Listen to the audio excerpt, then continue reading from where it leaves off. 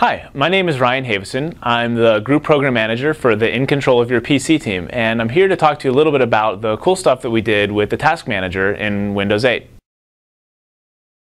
So let's take a look at a pretty common scenario, which is you have a window that's not responding. Now in the old Task Manager, the Applications view had not only the processes, but it also had all of the top-level windows listed there, and so it was a pretty big list. Now if I show you in the new Task Manager, what we've done is we've simplified the default view to be just the applications. And so you can see here very easily that I have my application that's not responding, and I can get in and close it and be done and be on with the rest of my work. Now some performance issues are a little more challenging to diagnose. So if you're having general performance issues on your PC, one of the things you can do is use the Task Manager to see what resources are being used.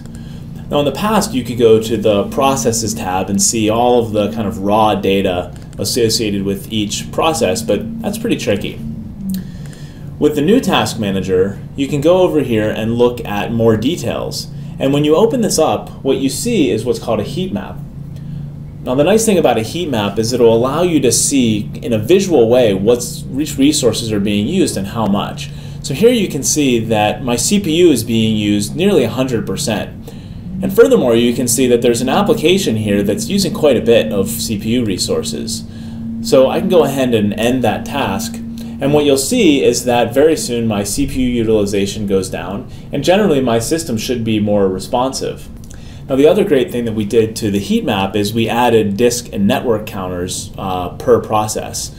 The old Task Manager only had CPU and memory, and you would have to use a different tool to see the other resources. And here we've combined them all into one view. Now you remember the old Task Manager really was comprised of flat lists. There was no information hierarchy to help you understand the system. What we've done here in the new Processes tab, you can see we have all of the application processes are listed under the Applications group. The background processes are listed under their own group. And then if you scroll all the way down here to the bottom, you'll see all the Windows processes, and these are the things that are associated with the operating system itself. And scrolling down here, we've extended that grouping to the process level as well. So here you have all the service host processes. If you open up your own Task Manager, you'll see a bunch of entries for svchost.exe. And here what we've done is we've grouped all of the services associated with each service host entry under the parent process. Now I'll go back up here to the applications and show you how we've extended that grouping to applications as well. So here in Outlook, what we did is all of the top-level windows, which are the email messages, we've grouped those together to the process. Similarly with other applications, the parent, all of the top-level windows associated with that process are grouped together. The last thing that I want to show is that we've used friendly names throughout the system. And so if you look down here at the background processes, for example, this one, the Fast User Switching Utility Service, in the old Task Manager, this showed up as fssvc.exe, and you really would have no idea what that means.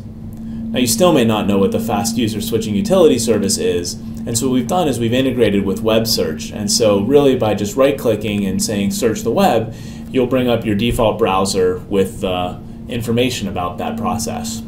So there you have it. I showed you how you can use the new Task Manager to easily find an application that you want to close. I showed you how the heat map makes it easy to find and diagnose performance issues across multiple resources. I showed you how we use grouping to help you understand all the processes on your system. And I showed you friendly names and web search that allows you to drill in and find out more information about a particular process. As engineers, we really love using the new Task Manager, and we really can't wait until you can try it too.